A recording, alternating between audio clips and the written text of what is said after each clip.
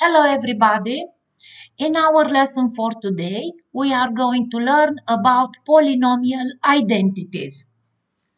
A mathematical statement that equates to polynomial expression, it is an identity if one side can be transformed in the other side using the mathematical operations. The polynomial identities are helpful tools used to multiply and factor polynomials. And now let's see which are these polynomials identities. Let's have a look. So, a square minus b square. The first term, it's a perfect square, and the second one, it's a perfect square too. So, we can simply say a square, it's the perfect square of a, so it's like a all of it square, minus b square, it's the perfect square of b, so b square, and equals, in this side, it is given difference between perfect squares. So this is an expression in the simplest form, and this part will represent the product. When the product it is given, then we have to factor. So we have to find the factors that in simplest form, when we multiply, they will give us this product. Simply say. So let's check the first term. It's the perfect square, as we said, of a square. So the first a square, it came from a times a. So 1a, we'll put it in the first bracket. And the second one in the second bracket. It is times between. So a times a equals a square. B square, it came from b times b. So b times b, it is b square. As long between them it is minus, so negative will get it from positive times negative. So the product between the perfect squares, it can be factored into real numbers, but there, don't forget, just to remind it to you, there is the sum between the perfect squares,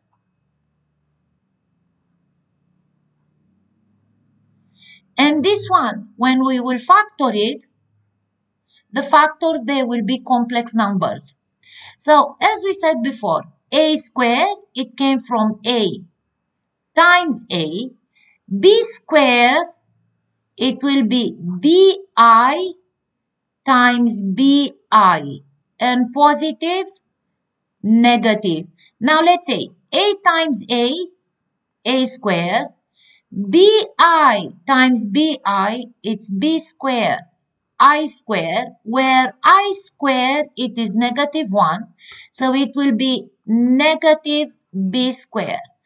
Positive, negative, it is negative, and negative b square, it will be positive b square. So take care, don't get confused between these two. So difference between perfect square, it can be factored in real numbers, and the sum between perfect squares, it is factored in complex numbers. If it is about a cube, this is a perfect cube and this is the perfect cube. The first one, it's the perfect cube of a, minus the second term, it's the perfect cube of b. And when we will factor it, we'll get these factors. First of all, the base is a, so I put a here. And I think about a times what gives I a cube. So that one is the a square. From the second term, b cube, so here we put b, times what gives us b cube, it will be b square. If between the perfect cubes it is minus operation, in the first bracket we put minus. Remember that the minus, the negative sign is given only once. So if I put the minus in the first bracket, in the second bracket here is no minus, not at all. In the middle, a times b. It can be the sum of perfect cubes. So the first cube, perfect cube, the second perfect cube. A cube, it came from a all of it cube, plus b cube, it's the perfect cube of b, and this equals. As we did before, the same we'll do it now. So from the first term, the base is a, so we put here a. And now we say a times what equals a cube, and this is the a square.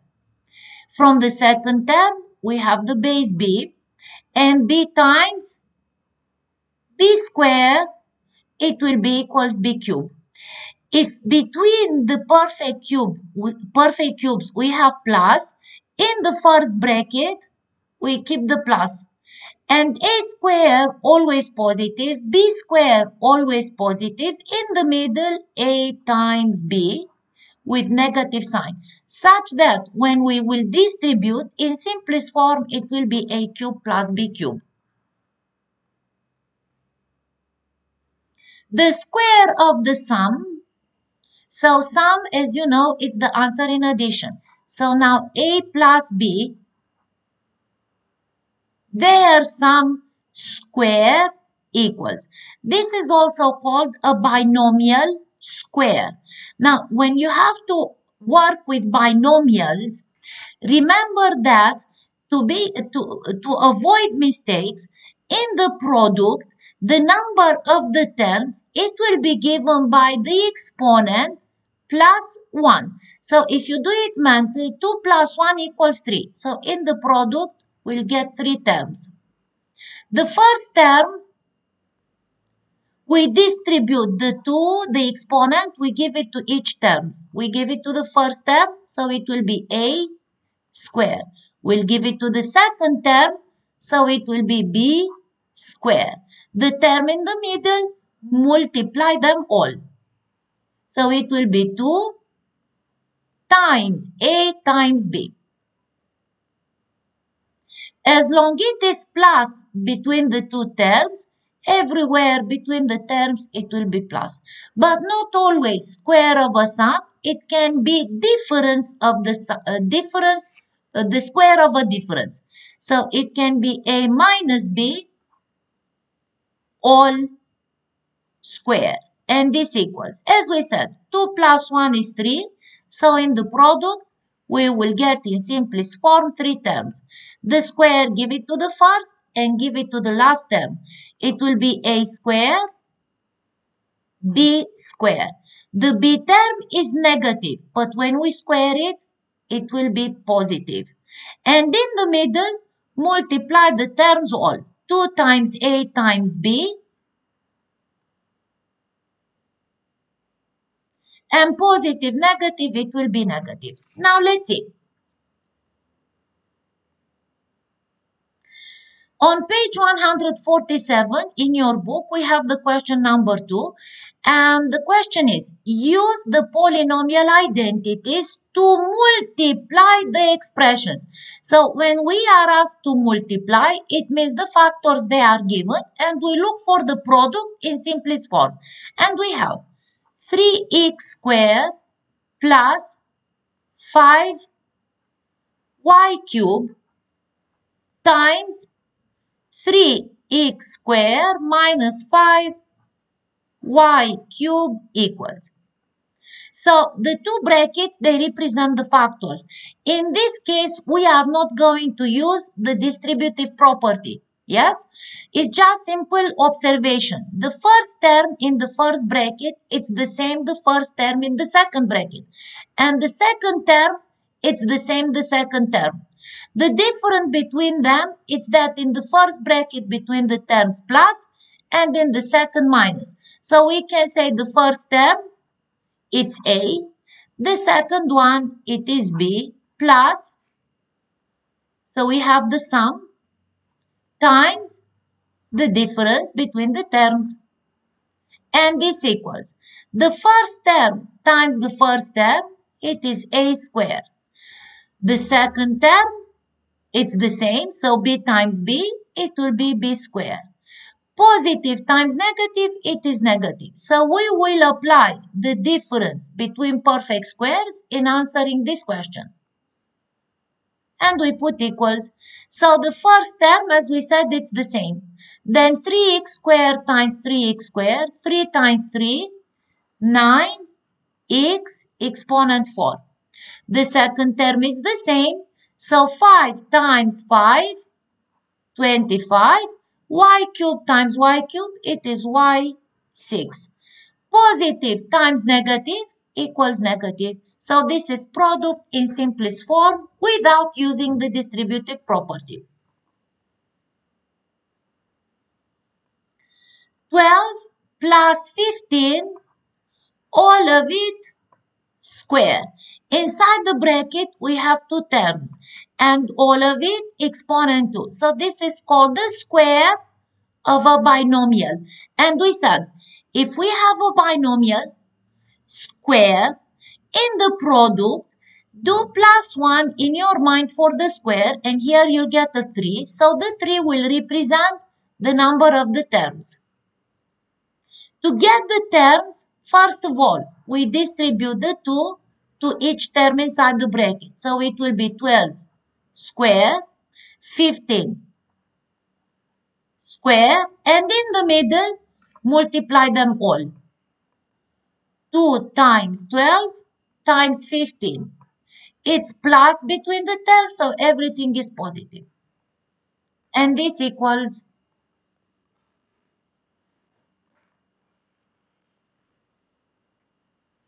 12 square, it's 144. Plus 2 times 15, it is 30. Times 12, it will be 360. Plus 15 square is 225. All we have to do now is to simplify to add. So 5 plus 0, 5 plus 4, 9. 2 plus 6, 8. 8 plus 4, 12. Regroup the 1. 3 plus 3, 6. And plus 1 is 7. So this is product in simplest form. Let's try more. On page 148, we have question number 3. Use the polynomial identities to factor. Factors, they are values that we multiply. So if we don't know the factors, it means the product, it is given. And this one, we will factor it. So let's say m to 8 minus 9 n to 10 equals. The polynomial has two terms, so this is a binomial. What we learned, it was the difference between the perfect squares and difference between the perfect cubes. So that we will know which identity we have to choose. First of all, we have to check the first and second term, if they are perfect squares or if they are perfect cubes. And we have here 9. This 9 will help us understand that we have to check the perfect squares. So the 8, it will be, we know that 8, if we factor it, it came from 4 times 2. So instead of m to 8, we can write m to 4 and all of it square minus 9. It's the perfect square of 3. And 10, if we factor it, it will be 5 times 2. So we have the square here and we have the 2 here.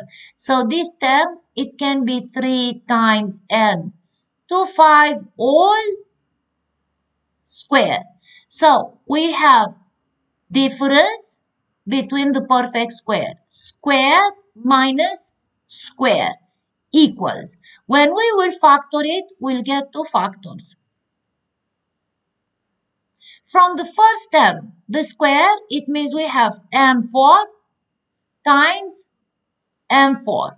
So m4 times m4 equals to m8.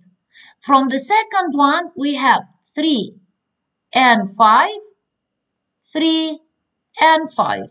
So 3 times 3 is 9. And then 5 to n5, it will be n to 10. To get the minus between them, one of them in one bracket between the terms we put minus, in the other one we put plus. Now we check. Maybe we can factor it more. The first term, it is a perfect square. It came m to 4, it came from west, m square, all of it square. But the second term, it is not a perfect square, which means we cannot factor it more. Let's see. 27x to 9 minus 343 y to 6 and 27, it's the perfect cube of 3. If we find that one of the parts is a perfect cube, then we will check if all of these parts, they are perfect cubes or not, that we can check to factor the difference between the perfect cubes. So then we check every single part inside to be a perfect cube. x9, it's the perfect cube of x cube. So 3 times 3 equals 9. 343, it's the perfect cube of 7. And y6, it's the perfect cube of y squared. 2 times 3 is 6. Then we can write the first term, it's the perfect cube of 3 times x cubed. All of it cube. So 3 cube is 27, x cube all cube, it is x to 9, minus the second term, it's the perfect cube of 7 y squared.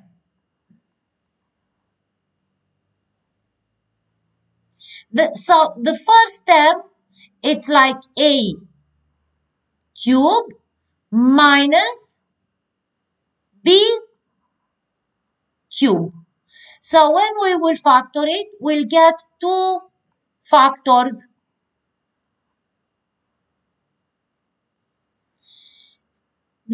In the first bracket, we put the difference between them, and in the second one, it will be a squared plus ab plus b squared.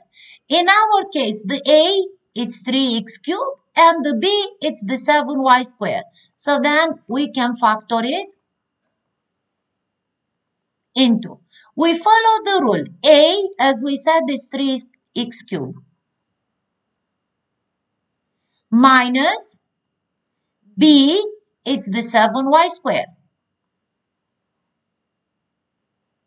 Times a squared, which is 3x cubed, all square. Plus a times b, it's the 3x cubed, times 7y squared. Plus b squared, it's the 7y squared, all square. And now we'll get its simplest form equals 3x cubed minus 7y squared times 3 squared 9x, 3 times 2 it is 6, plus 3 times 7 21, x cubed y squared, plus 7 squared it is 49, and y 2 times 2 it will be 4.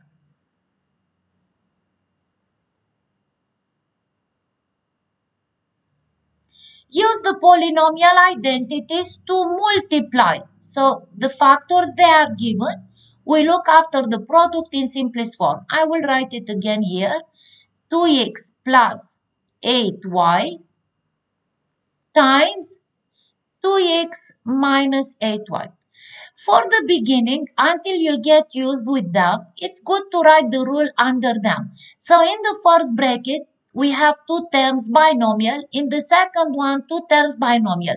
It's just simple observation. The first term is the same. The second one is the same. So here, we will use a plus b times a minus b, which equals A times A square. B times B square. Positive, negative is negative. This is called the difference between the perfect squares and equals. So the first term, multiply the first one because it's the same one. So 2x times 2x, it will be 4x squared. The second term, it's the same. So, and between them, it is times. We will do times between. So 8y times 8y, it will be 64y squared. And positive times negative, it is negative. So this is product, simplest form. These binomials, they are also called special binomials. Yeah, we have x plus 3y cubed all square. Inside of the bracket, we have two terms, so this is a binomial square. I'm going to write the rule under it. The first term a plus the second one it is b and all square. In the product, always we said three terms. The square, I give it to the first term, so a square. Give it to the last term, so it will be b square. In the middle, do times between them all. So 2 times a times b and plus between. So in our case, the a it's x, it's the first term, and b the second term is 3y cubed. So in the product, as we said, we'll get, because it's square, we'll get three terms. I put 1, 2, and 3. The square, I give it to the first term. The square, I will give it to the second term.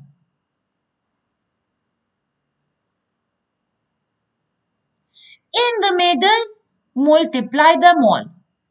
2 times x times 3y cubed. Plus between them.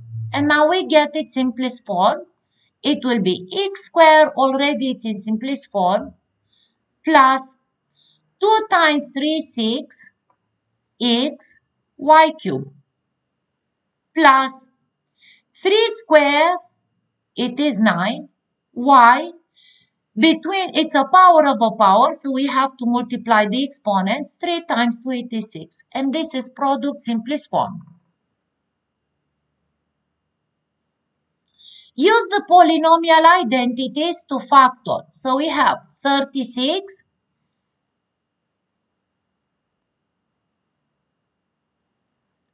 a to exponent 6 minus 4 b squared equals. So we have to factor it. Between the two terms, the common factor, it is 4. So I'm going to take it out. Times 9a6 minus b squared.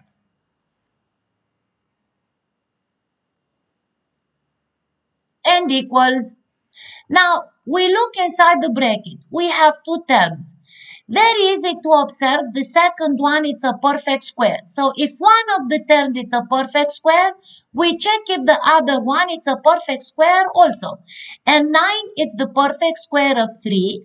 And 8 to 6, it's the perfect square of a cubed. So, then we have difference between the perfect squares. I will put the rule under it. So, it's a squared minus b squared. And when we will factor it, it will be a minus b times a plus b.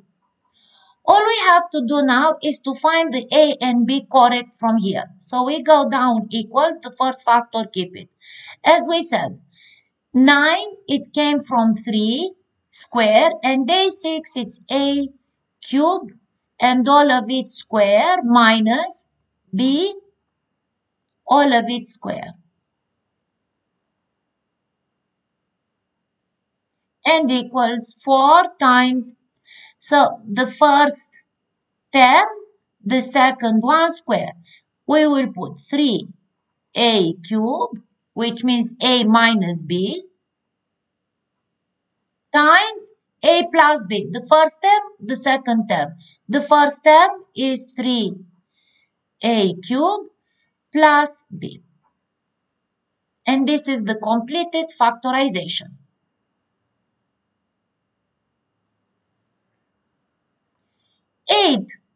8x6 minus y cubed. That we will know which special identity to use. We check the terms first of all. So the first one, 8, it is not a perfect square. 6, x to 6, it's a perfect square and it's a perfect cube. So 8, it's a perfect cube. It's the perfect cube of 2 cube times x6, it's a perfect square and a perfect cube. But I will choose the cube to have the same exponent. So it will be x squared, all of it cube. Minus here, y cube, it's the perfect cube of y. So then we can write the first term, it's 2x squared, all cube, minus y cube equals. So this difference represents the difference between cubes. And if you remember, a cube minus b cube equals a minus b times a squared plus ab plus b squared, where a is the first term and b is the second one. So in our case, a is 2x squared and b is the y. So this one, we will factor it into. A, it's 2x squared. Minus the b, it's the second one, y. Times a squared, which is 2x squared, all of it squared, plus a times b, so ab, so 2x squared times y plus b squared, b is y, so y squared, equals, I will get its simplest form, 2 squared 4, and x squared all square, it will be x to exponent 4, plus 2x squared y, and plus y squared.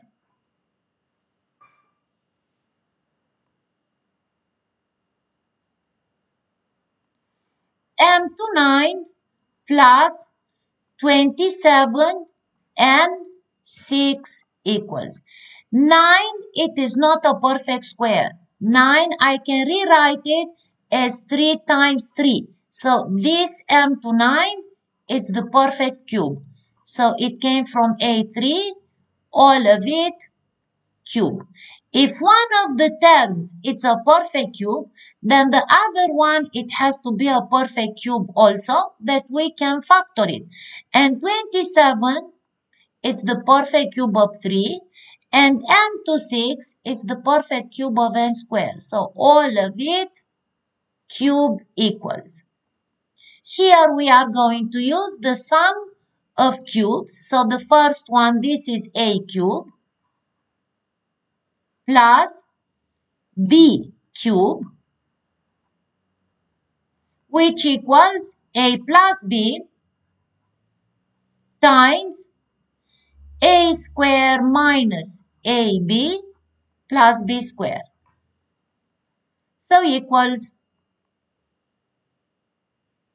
in our case, the a we said it's m cube and the b is 3n squared. So a plus b, it will be m cube plus 3n squared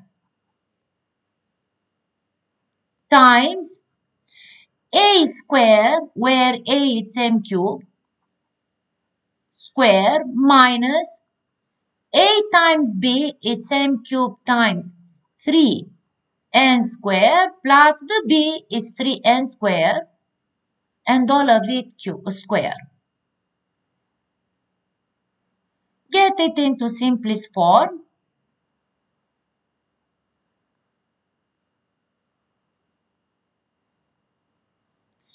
M cube all square. So between the exponent is the bracket we will multiply. It will be m6 minus 3m cube n square plus 3 square, it is 9, and 2 times 2 is 4.